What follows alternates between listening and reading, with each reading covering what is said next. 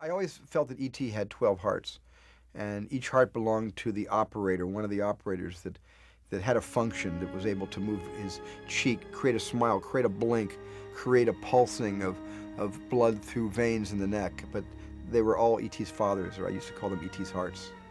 My favorite E.T. is the one that touches his heart and he looks up when he sees the spaceship descending through the trees to come to get him at the end of the movie. That was my favorite all-time E.T., and that was an E.T. completely operated by wires, by pulling on wires that moved, armatures that stretched the latex of the skin and gave E.T. his look of wonder.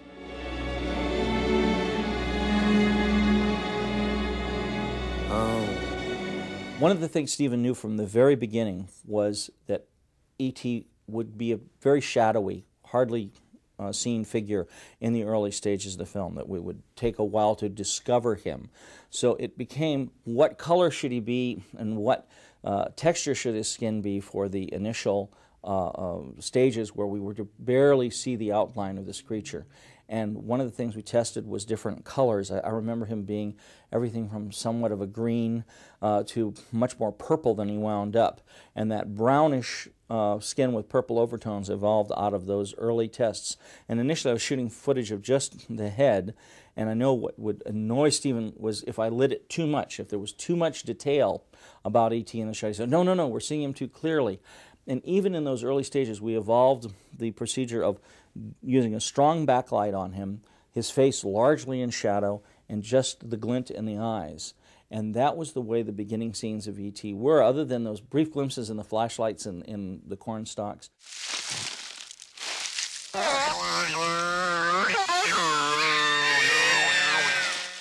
And that guided us into the style where once we had E.T.'s lighting down, it was how to light the scene around him so that it all made sense. And one of the first things I said when I read the script is that everything to do with the house and the neighborhood and the family all had to be very, very real, that you couldn't have any false, mysterious type of things. Everything had to be naturally motivated because the magic would happen with the presence of E.T. And when E.T. came into the house would remain the same outwardly, but in the room and in the closet it would be transformed into this magic place. I'm keeping him.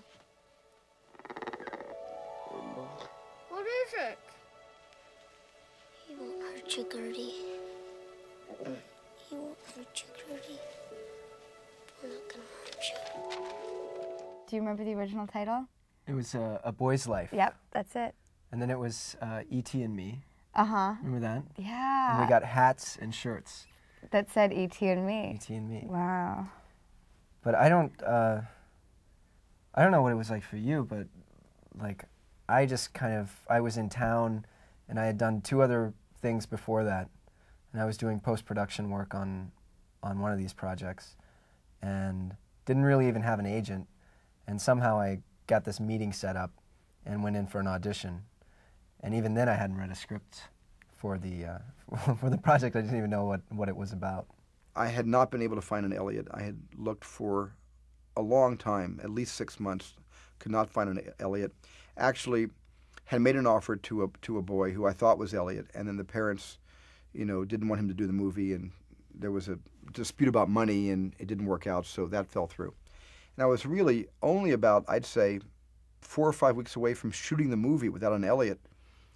And I remember hearing from Jack Fisk, had just made a movie, and he had used this kid named Henry Thomas. And he recommended through our casting person that I take a look at Henry. Well, my audition was kind of scary. It was, as I said before, I mean, when I went in there, I started reading, and these 2 random scenes. I hadn't read a script. I just kind of knew a brief synopsis of what the story was about, and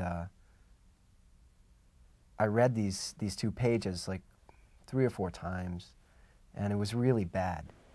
I remember thinking, God, this is horrible. I'm not going to get this part. I'm not reading very well. I think in a funny way, with children, you almost know the minute they walk into the room whether you're in fact looking at the character, because they do come in some way and claim the role.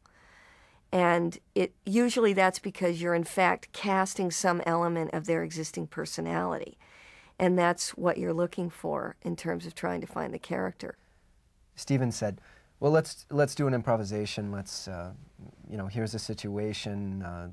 You found this creature and you love it, and it's like your dog. You have a dog at home. Yeah, I have a dog.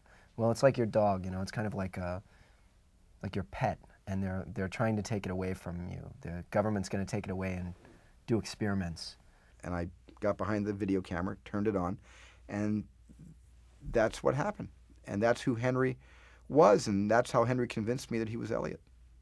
Is it true? Is there an alien in this house? Yes, sir. Well, as you know, I am from the government. I'm part of the United States government, and I am empowered to take that alien with me. But you can't take him away. He's mine. Well, but the government is bigger than you are, Elliot.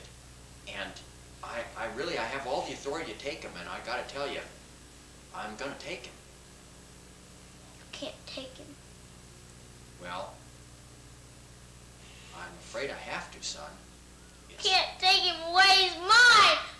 But it's not my choice. The president asked me to come here and get him.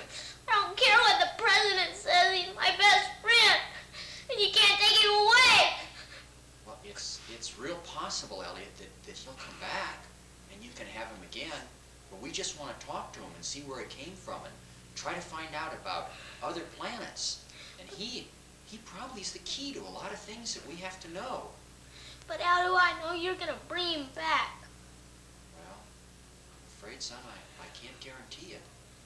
I think he's afraid of you. That may be true, but the government tells me what to do, and I just follow their orders. Well, he's mine, and he lives with me, and he likes me. And he wants to stay here. He likes it here. Well, we wouldn't hurt him or anything. All we want to do is talk to him. But I don't want you to take him away. You know, I've had to talk to your mom about it, and she knows that the government has the right to do it. And who told you all this? Well, we learned about it. We know that he's somewhere around here. I mean, I do have a search warrant. I could look around the house. Tell me to keep the eye. Right. Tell me to keep. Well, I'll tell you what. If you let me talk to him for 5 minutes, I'll tell my boss that you can keep him. Would that be okay with you, if I could just talk to him for 5 minutes? Would you feel better then? Would you be happy if you could keep him if all I had to do was talk to him for 5 minutes? That might make your whole day, huh? Might make your whole life, huh? And then he'd be your friend forever, and I wouldn't take him away. Okay, Elliot. Okay, kid, you got the job. Everybody in the room was in tears. I just remember turning to Henry and saying, okay, kid, you got the part. I auditioned for Poltergeist originally. I didn't know that. Yeah, you didn't? No. Really? Yeah, I did. Wow. I auditioned for Poltergeist, and Steven just said, no, you're not right for that, you're right for this, so come back. And I came in a lot of times. And at first, he really just wants to meet you and get to know you, and I was so happy to have a grown-up that would listen to me talk, and he believed in my stories, and he loved them, and it made me feel so good and alive. Well, Drew, I met a lot of Gerties, but when Drew came in, she had the part the minute she stepped into the room because she began to make up these stories that she was a punk rocker. She had a punk rock band. She was going on the road. She was going to do an entire... She's 6 years old, and she told me that she's going to do a 20-city tour in America with her punk rock band.